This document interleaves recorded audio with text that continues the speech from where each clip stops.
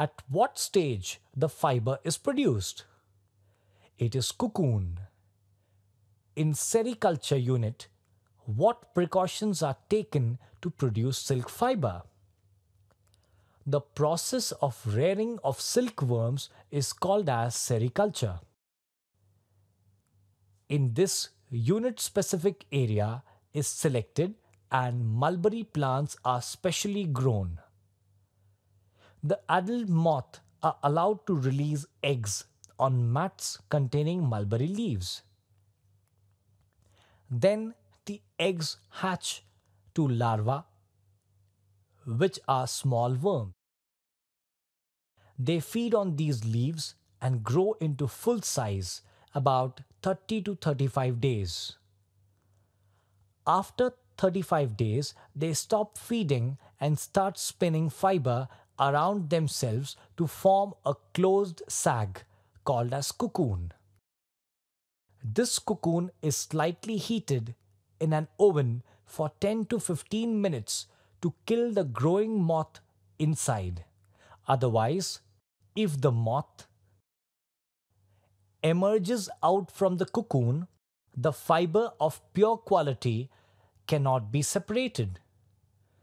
So the cocoon are boiled in a heated oven for 10 to 15 minutes by a process named stifling.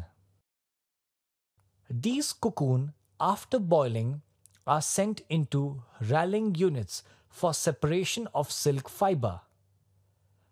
In the rallying units, 3 to 8 silk fibers are woven into silk threads or known as yarn. The yarn, which is produced in rallying unit, is cleaned, bleached and dyed. Means after dyeing, the permanent coloration are done on this fiber and sent into weaving units. In weaving unit, the production of silk fiber is done. The various silk fabric which are produced are Pokyumpally silk, Dharmavaram silk. The name of these silks are given after the name of the place where it produces. So, from moth stage, finally the silk has been produced. This ends with the production of silk. Let us start with production of wool. Wool is the fiber which is produced from following animals. They are sheep, goat, yak, alpaca, etc. Sheep, goat, yak,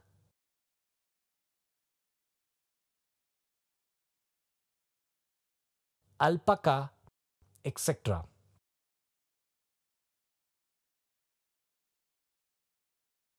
The wool is produced from the hair of these animals.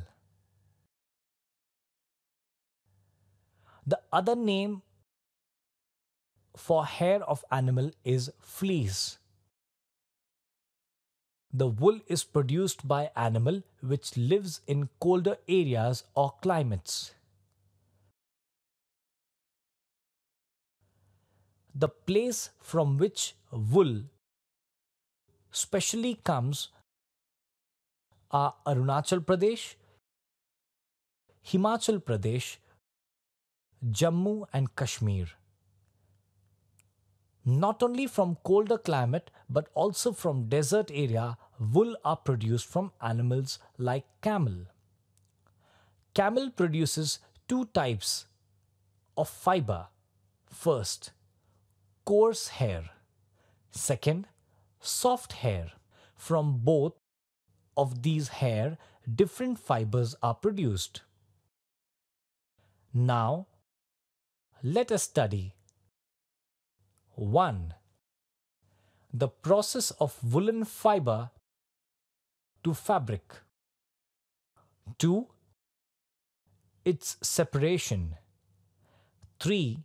Various steps involved in the production of the woolen fabric from woolen fiber.